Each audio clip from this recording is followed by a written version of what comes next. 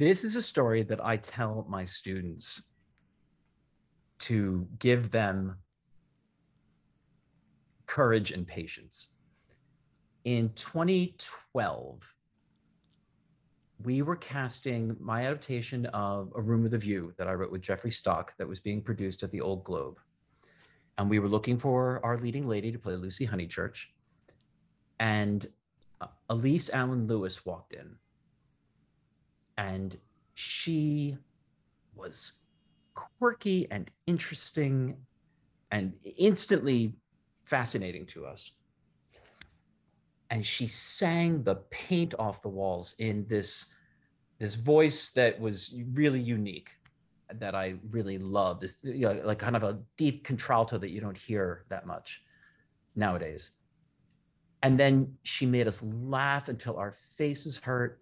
And then she cried real tears and was just absolutely heartbreaking. And she walked out and we're like, not for us. And it was so instructive to me to experience that. And I tell this to actors all the time because she did everything right. She couldn't have been better. She just didn't fit the puzzle. She just wasn't quite the right piece to fit into the existing paradigm that we had. I suppose in some ways, like me, you know, that sort of like, we just don't know what to do with you. So years go by, she's in Amelie on Broadway. She's in the ensemble and she plays all these features and every single one of them is a showstopper. She's a total scene stealer. And I'm at the party afterwards and I come up to her and I say, hi, and I reintroduce myself. And I said, I just want to tell you what you did that day and how great you were. And that I'm always on the lookout for something. And I think about you. I haven't forgotten you. It was not for naught that audition. You made such an impression on me, and watching you tonight just reminded me of how great you are. And she said that she was really grateful to hear that. She said, because so often as actors, you know, you walk out and you never hear anything again. So I really do try to, whenever I can, if I catch an actor doing something right, I really try to let them know because I know how hard it is. And then finally, end of 2018, I get asked to do The Day Before Spring at the York, and I'm handed this script, and here is this part that was like written for Alyse Alan Louis. Like it was just like perfect. And it was one of those like straight to wardrobe, like just, you know, this is it. And, you know, I suppose, you know, in retrospect, it was a 1 week gig. It was, and as a result, like I said, it didn't, you know, the piece did not move on from there. And yet I still had that chance to be able to put her in something and get her to, and get to see her be exactly what I thought she could be. And it ain't over yet. I mean, it's not over necessarily for that piece. You never know. It might come around just like this. Just like she came around, you just never know, you know. And if it's not The Day Before Spring, it'll be something else. I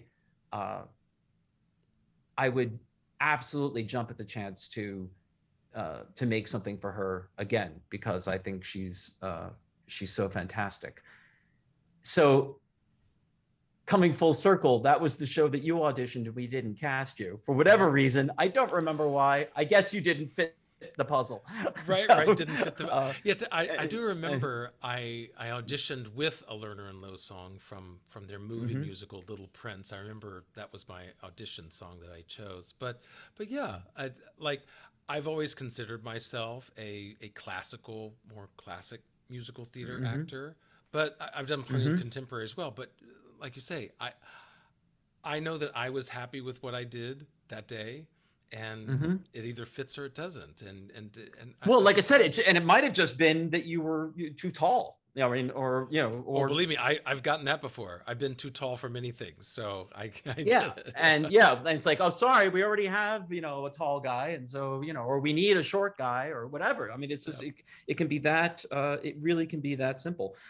So it's so you never know. That's the this experience with the two of us might be the start of something great. You never know where this will go in the years to come.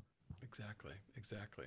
So Perfect. I that do. is I love that story. I see why you tell it to your students. It's a great reminder. It's like what we do in the room. I mean, obviously, we want to be prepared and do our best and all that. But you know, a no is often a not yet or not now, as opposed to mm-hmm. you're horrible. Why are you in this business? Which is where our minds can go. Right. Yeah, it's rarely that. When you get Yeah. to a certain level, it is really that. Occasionally, there are a few people that you're Oh like, yeah, I'm ooh, bombed. Believe me. call. Well, no, or that, or like, ooh, somebody call security. Like Mm, occasionally, someone will walk in that you're like, ooh. yeah. But honestly, on the flip side, I